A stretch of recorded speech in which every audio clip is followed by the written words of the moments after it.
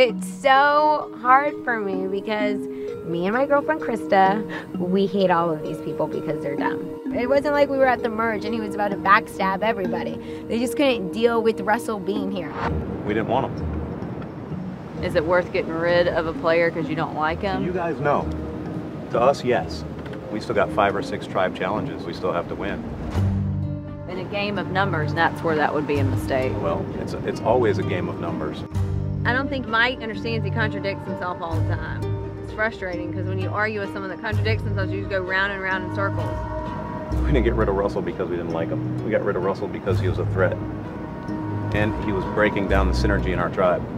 In a game of numbers, synergy is the last thing you should be worried about. I disagree. When you're battling against the other team, I think synergy and chemistry is the most important thing.